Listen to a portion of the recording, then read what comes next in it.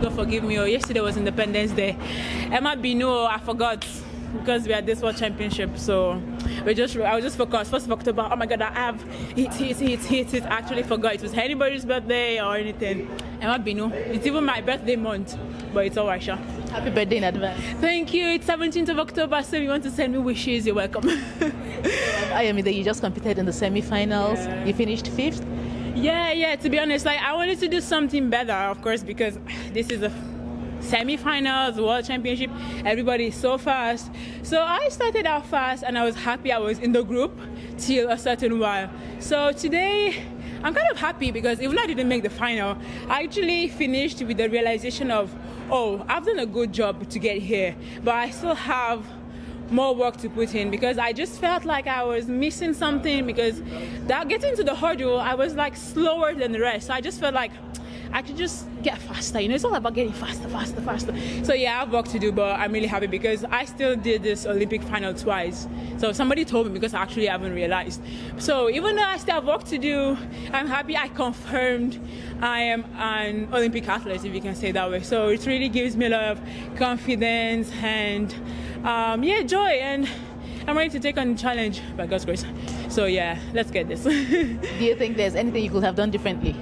Oh, I mean, no, because I feel the way I am now, what I've done, I did it to the best of my ability. Like mentally, I was there. I was just really focused. I was like, you have nothing to lose. Just go there and run. Just run. So that was what was in my head. I didn't want to, I wasn't holding anything back. So what I just felt was like something was missing, and that's all part of growing stages I still need to get through. So that's what I just feel. And my coach is so happy. He was like, we've got to the semi-final. It wasn't obvious. So anything we have extra is just like a blessing. So I really feel blessed because this is hard work, but it's really rewarding.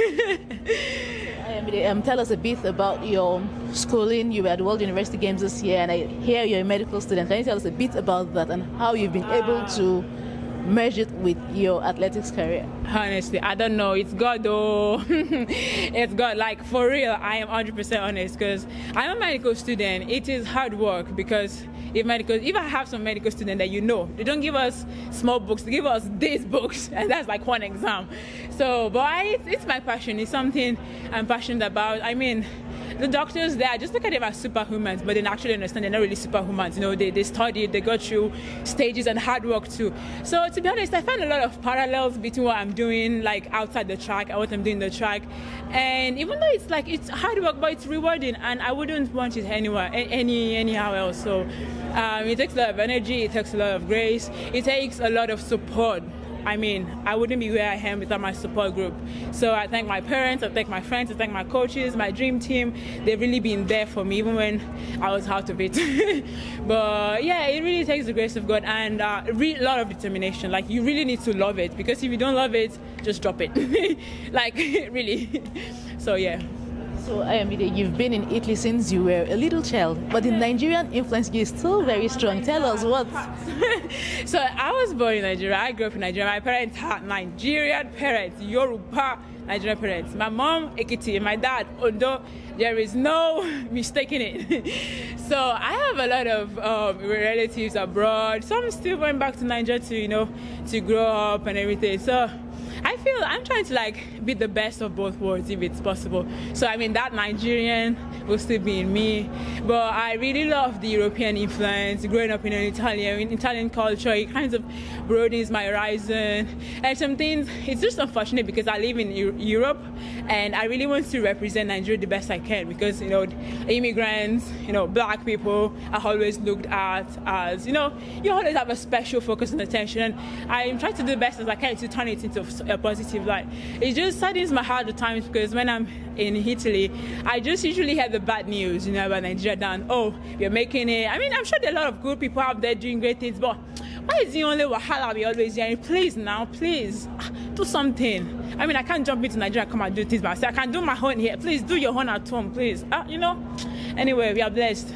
Nigeria, we know they carry last now. So let's do it. I mean, this season is over. What is next for you? And I still have the 4x4 relay, so we still need to carry the body together.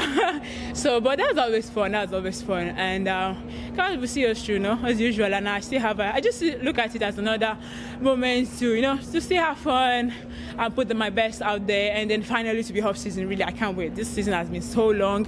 God knows it has been long. So I really can't wait to rest, relax. And then I can't relax too much because I have to start university. I mean, they've started without me, but I can't do anything at the World Championship, so I'm excused.